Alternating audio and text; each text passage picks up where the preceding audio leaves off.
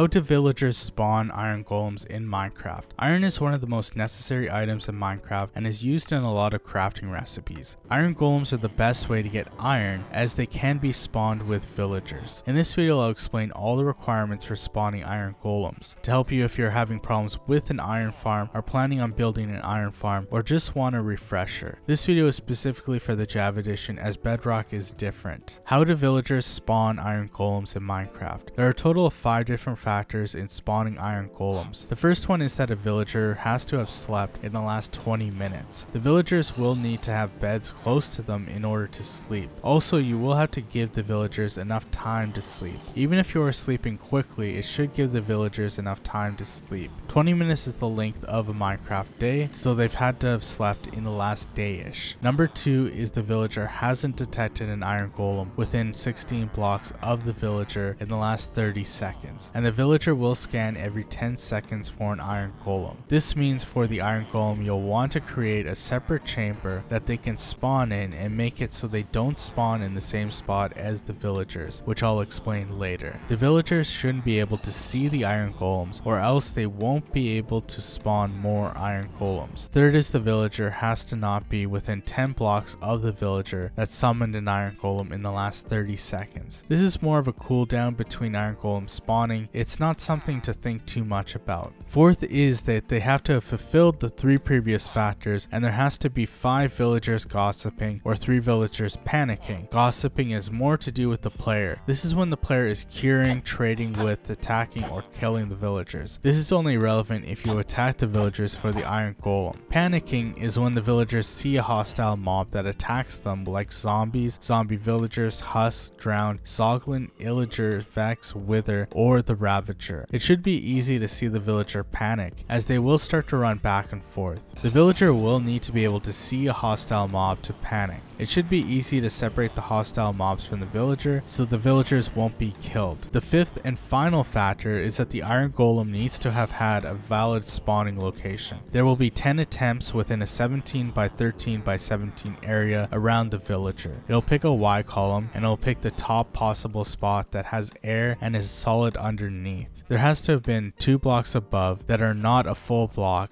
and there can be 1 deep water that the iron golem can spawn in. For a farm, make sure that within 17 by 13 by 17 area around the villager there isn't a possible location for the iron golem to spawn except for the spot you've chosen. Where the villagers are, you'll want to get them on the bottom slabs, meaning a slab is placed on top of a full block, so the iron golems can't be spawned in the villager area. Also, having the iron golems spawn in water makes them easy to redirect to a killing area.